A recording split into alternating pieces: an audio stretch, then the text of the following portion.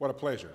Indeed, an honor to be here this evening. It's so wonderful to be gathered with a group predominantly made up of young people who are looking for a focused career, a life's work, and I suspect in the conversations I've had in elevators and in lobbies today, every one of you fancies yourself a change agent, so welcome to the nonprofit world. Before I begin, though, I'd like to make a couple of acknowledgments. I don't know how many of you know. How many of you, this is your first conference, your first institute? I can't see the hands, but I'm assuming there's a lot of them up there. I'm going to acknowledge a young lady who has done many, many of these as a staff leader, and who, after 17 years of faithful service to this organization, will retire this year, Phyllis Wallace. Phyllis, would you stand and be recognized for your leadership over all these years? God bless you. There she is, okay. She was over there last time I looked. And then another recognition that I would make, and I'd be remiss if I didn't do this, from our own organization, the Boy Scouts of America. Mr. Jim Terry, who after 42 years retired January 1st of this year, but he's also the chairman of the board of the Nonprofit Alliance, formerly American Humanics, and will continue to serve in that role until June. And as I said at a retirement event a few weeks ago in Dallas, when I'm all done and I'm finished with my journey, I hope at least one person said he was almost as good as Jim Terry. Jim has given a life of service and dedication to this great movement, to the youth of America, and to the nonprofit world. Jim, would you stand and take a bow?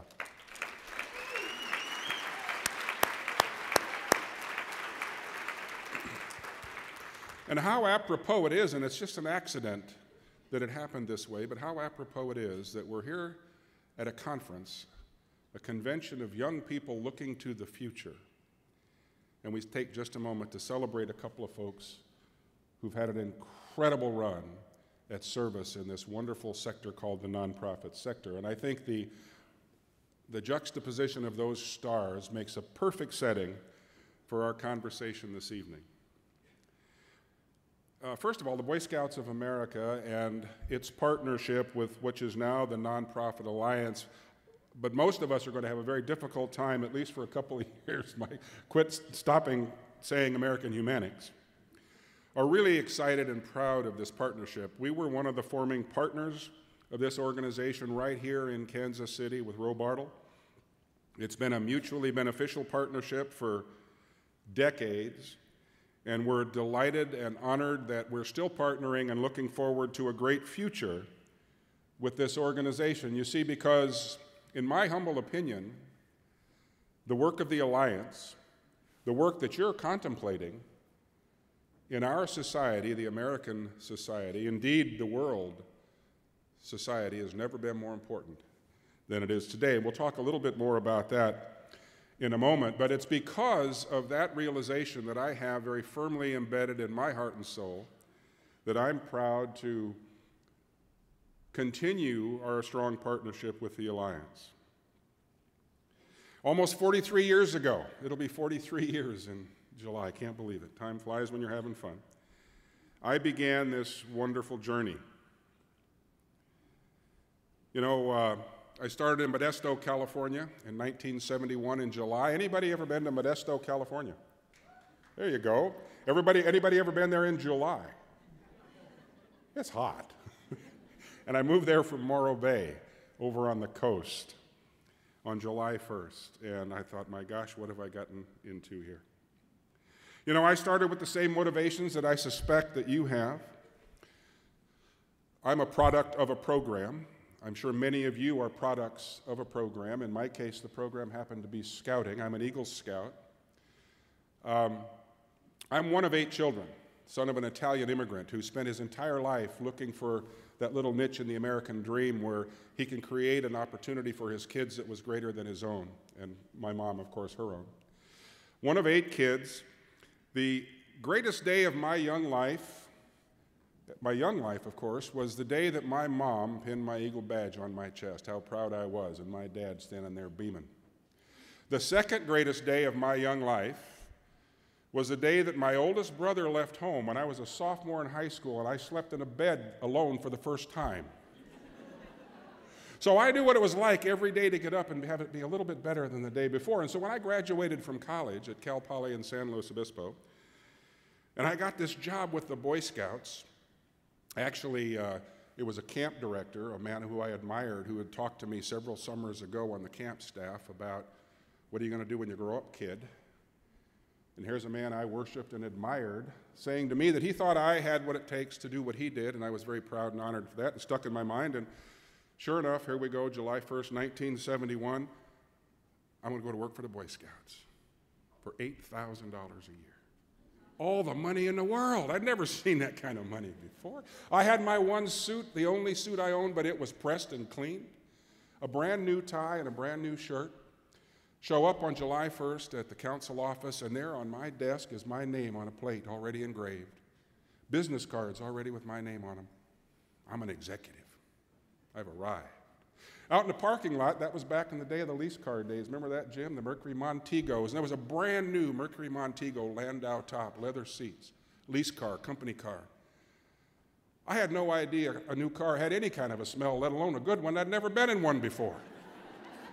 But I go outside and I get in my car and I get my keys and I said, wow, the adventure begins. And an adventure it's been, because the very next day, I was introduced to a man named John Houseman, who was a volunteer. His day job was he was a director of printing for the county of Stanislaus, had a staff of about 50. But his weekend job, his evening job, and his passion was he was a district membership chairman for the Chief Tenaya District in Stanislaus County. And that was the day I became aware for the first time of the magic relationship between volunteers and professionals in the nonprofit sector. So I started out with this passion that I sense many of you have. I'm a product of a program. I had a passion to do meaningful work. I was going to be a change agent. And it's kind of like your conference theme here this week. Be inspired. Be connected.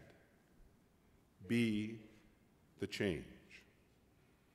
And I set out with every one of those aspirations in 1971. And it's had its ups and it's had its downs. It's been a remarkable and a varied adventure, and I'd be lying if I told you every day was a great day, because not every day is a great day. But because of the connection to the mission and the passion that I've had for 43 years to the work of the movement of the Boy Scouts of America, I've been able to connect with that and get through the rough spots, and so it's been great. I've lived all over the country. Ken gave an abbreviated version of my introduction. I'm so glad he does, because every time that long one is read, I know these folks are sitting out thinking this guy can't keep a job, because I just have bounced all over, but it's been a great adventure. I've had great mentors over my career, great champions, people who took stock in me and took an interest in me and spent time and energy to help me. There are two men that I've worked for in my life and my career that I would die for. Both of them picked me up at a time when I needed to be picked up, expressed confidence in me, and showed me the way back to victory, and I owe them a lot. And wrapped up in all of that are these incredible volunteers. I mentioned John Houseman, but I could go on and on and on and on, a litany of volunteers. We'll mention them again in just a moment, not individually, but volunteers. But it's just remarkable. You know, Mike Fletch was the council president in Stockton, California, in the 49er Council when I became the Scout executive, my first CEO's opportunity. Mike and I were so close, he and his wife Patty and their two kids, Chris and Sarah, and Nanette and I, Nanette my wife, and our two kids, Joe and Vince. We raised our kids together. We traveled together. We toiled in the vineyards together. I haven't seen him in about 3 years, but I know I could walk into a cocktail party in Stockton, or a root beer float party in Stockton, California today, and I'd see him in the corner. I'd walk across, I'd stick out my hand. I said, "How you doing, Mike?" As I was saying, it's just that kind of a relationship. And my fondest hope for those of you who do go into the world of the nonprofit sector is that you find quickly volunteers like that who, based on mutual respect and trust, each understanding their role in the equation, develop these kind of friendships that last a lifetime. Why did I say a little bit earlier that I believe that the work of the Nonprofit Alliance, the work that you are contemplating, has never been more important than it is today? I don't want to be a downer because my glass is always half full. I've been accused of being Pollyanna all my life, but I'm going to share a couple of things with you that concern me terribly as us as a people. And I do believe we're on a real slippery slope. Look around you at the dearth of leadership with integrity in the world today. Think about it. Integrity is an endangered species in many cases. Politics are so nasty and dirty, it's win at any cost. And especially those of you who are thinking about youth service organizations growing up strong, healthy children, we desperately and have never more desperately needed you than we do today. The educational malaise that we have today across this land, test scores are plummeting. The dropout rate, especially in urban America, is atrocious. We should be embarrassed as a people that in many, many school districts, 50% dropout rate is not unusual. As a matter of fact, it's common. The whole notion of science, technology, engineering, and math, we're losing the race. And it's a race for our position in the global marketplace, which allows us to maintain our position in the moral marketplace. We're on a real slippery slope. We have anger issues as a people. We were talking about this at our table tonight at dinner. You know, I'm convinced that technology is a wonderful thing. I wouldn't give up my iPhone for all the tea in China. I love it. I love the apps, especially Angry Birds. I wouldn't give it up for all the tea in China. I found a new casino game yesterday that makes me a real winner at craps. I love it. But let me tell you what I'm fearful of as it relates to technology today and the whole notion of an angry people. There was a time not too long ago when if I was mad at somebody or I thought they had done me wrong, I would write them a letter. I would go to my desk, I'd find a pencil and a piece of paper, and I would write a letter. Probably misspell a couple of words, so I'd have to write it one more time. And then I'd find an envelope, and I'd have to address the envelope. Then I'd have to find a stamp and lick the stamp and put it on the envelope, and then lick the envelope and close it shut, and then walk up to the street and put it in the mailbox and put the flag up. And unless it was a weekend, it might go tomorrow. What do we do today? Just hit send. And you can't unsend it. But in the days that we talk about, which might have been in some ways the good old days, you had an awful lot of time to think about, is that really the way that I want to deal with that person? Is that really the way I want to express my disappointment? And so we have angry issues as a people. And probably more critically than anything else that faces us today is the health of children in America. You know, when Richard Carmona, by the way, what a great man, was our Surgeon General, there's a great American success story, rags to riches, the American dream coming to life in a young man from the barrio. When he was our Surgeon General several years ago, he testified before a committee of Congress about the health of children in America. And I was invited by a peer and a colleague and a friend, Al Lambert, to read that testimony. And I did, and there was a lot of stuff in that was way above my pay grade. He was a doctor, and he said some stuff I certainly didn't understand. But he said one thing that I understood, and it scared me to death. When Dr. Carmona looked at this committee of Congress and said, ladies and gentlemen, in my humble opinion, we're on the verge of the first generation in our history that's likely to be less healthy and live fewer years than their parents. Because of the sedentary lifestyle of children today, because of the untold hours, it's up to like 11 and a half now, the average, connected to some kind of an electronic PAL, because of the childhood obesity and the onset of adult diseases in children today, we're on the verge of having the first generation in the history of mankind that's likely to be less healthy and live fewer years than their parents. Think about that. Think about that as a people. It has nothing to do with the Boy Scouts, and yet it has everything to do with the Boy Scouts and the whole nonprofit sector and the for-profit and government. But think about it. If Dr. Carmona's prophecy is true, who's going to pay just the health costs? We can't figure out how to pay health bills today. If what he says is true, who's going to pay the tab? For those of us looking to be employed in the American workplace, and for those employers out there looking for a healthy workforce that's going to come today, every day, come to work, give you a good day's work for a day's pay with a good old American work ethic, and help keep your products and services and goods competitive in the global marketplace, where are you going to find that workforce if what Dr. Carmona says is true? Now, I travel a lot. 232 nights in a hotel in 2010, over 200 this last year. It's all self-inflicted. A lot of it's bad. You got to take your shoes off, go through security and all that. But one of the pleasures of travel for me, as I travel through America's great airports, whether it's Kansas City or New York or Dallas or San Francisco, it doesn't matter, walking through a terminal and seeing these wonderful young American men and women in their BDUs, either coming back from or on their way to deployment in far-flung places in this great world to defend those freedoms that we take so for granted. And I cherish those young people, their commitment, their passion, and their capacity, because they're healthy young people, to take on this challenge that they freely take. If Dr. Carmona's prophecy is true, where are we going to find those people? So, ladies and gentlemen, I submit to you that the noble work of raising healthy, strong, physically, mentally, and emotionally children is noble work, it's God's work, and it's critical work in our country today. We're on a really, really slippery slope. And we can do it. It's so fun to get engaged with a project like the Summit and put their hair on fire at 10, 2, and 4 every day and see what happens, the transformation.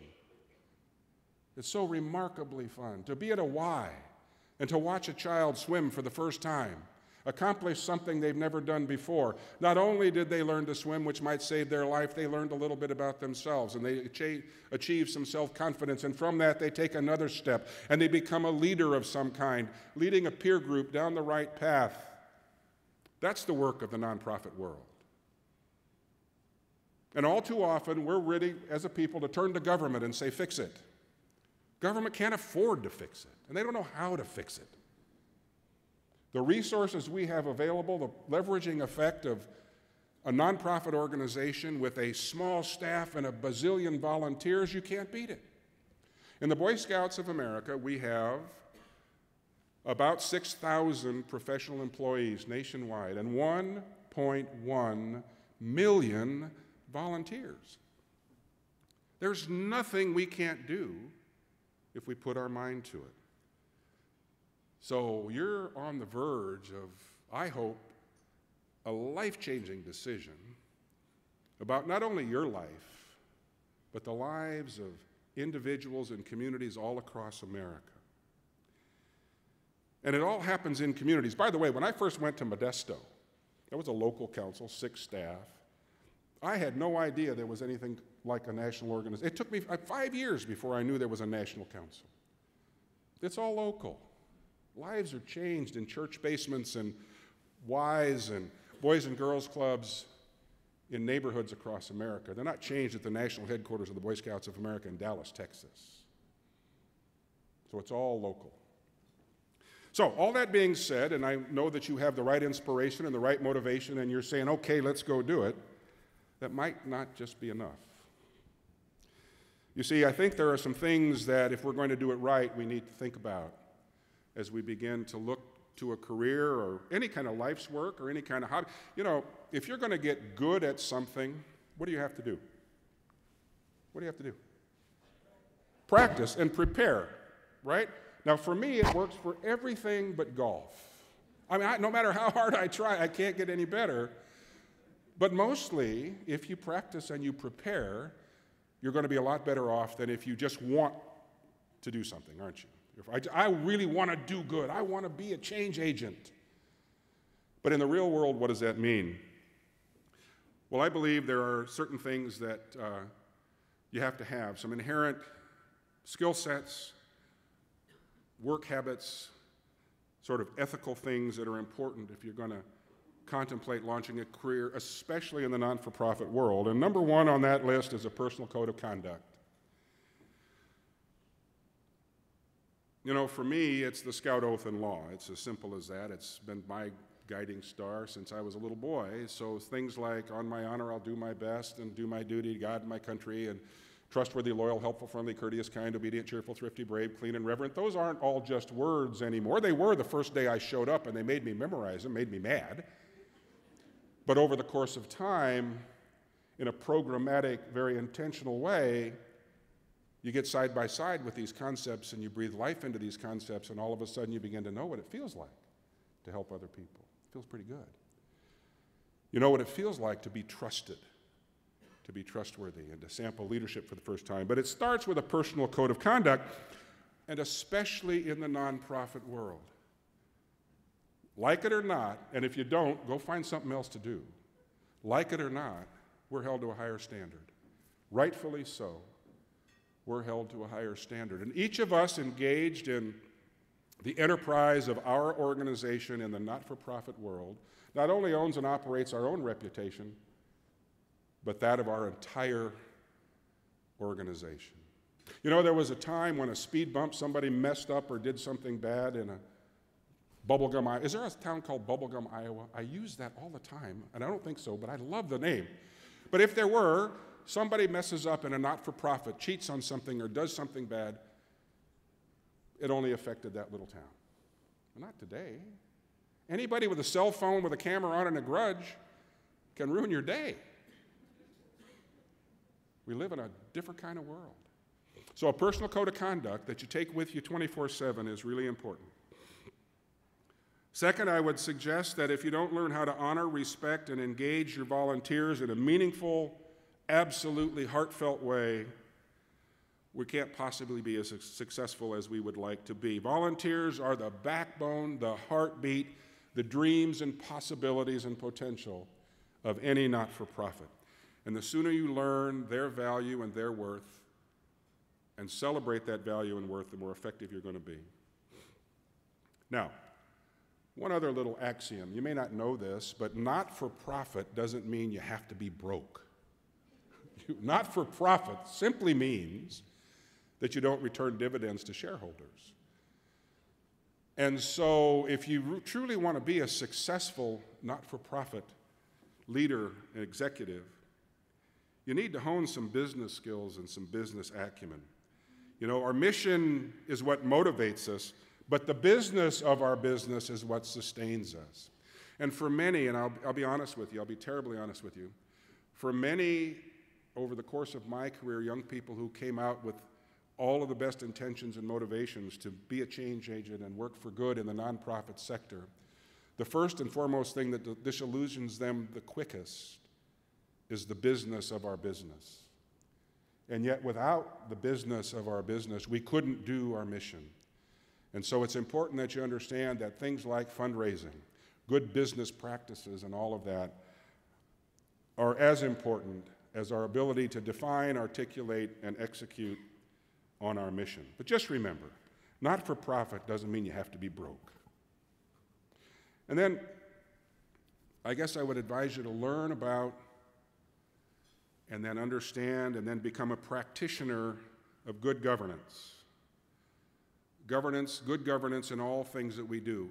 You know, the Sarbanes-Oxley thing that's happened to the for-profit world in terms of scrutiny on business practices is just a harbinger of things to come for us in the not-for-profit world. I would say let's out-Sarbanes-Oxley them and all be good stewards of the resources before it's mandated and we're told to. Understand what governance is and exercise and practice good governance. You see, our donors, our clients, our constituents, everybody in our universe, whatever universe that happens to be, deserves nothing less than good governance. When you think about the widow's mite and that individual who gave you that $100 donation when they probably shouldn't have because they couldn't afford it, they have every right to expect that you're going to get $120 worth of service out of that. And that comes with good governance. And the sooner you learn all the nuances of that, the better and more effective that you're going to be.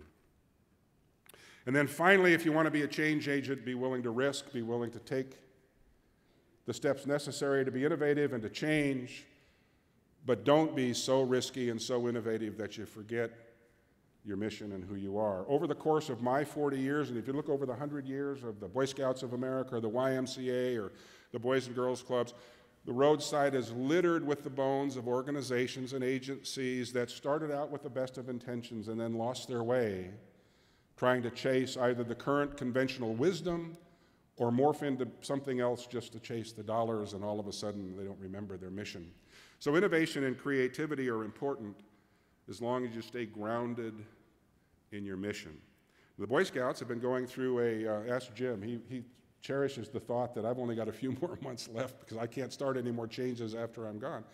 But the last 5 years, we've gone through a complete reinvention, morphing into, it was a point in our time, in our history, where a pride point for us was it took 8 years, by golly, and we were proud of it, to get a new merit badge approved.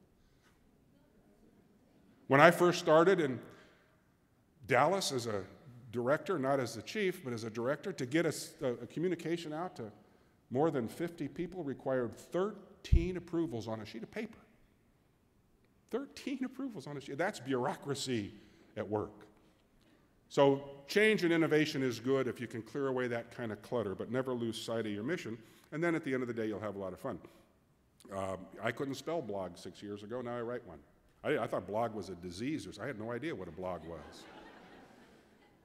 So embracing and understanding technology is important, but not at the expense of the human element, human relations, and human contact, which is what all not-for-profits have thrived on from the very beginning.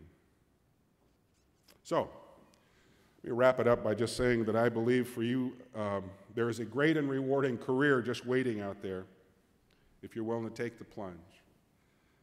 You're willing to be honest and open with what you really want and how hard you're really willing to go get what you want. And you're willing to settle for some psychic income in addition to a pretty good living. I can't complain. I don't have holes in my shoes. I'm okay. Pretty good living, but you'll learn to really enjoy and appreciate the psychic income as well. Embrace every day from the perspective that you're doing good and noble work that makes a difference in your community. The world needs you. The world needs each and every one of you. If you have it in your heart to make a commitment to truly make a difference in the lives of humanity, there is no better place to exercise that commitment than in the nonprofit universe.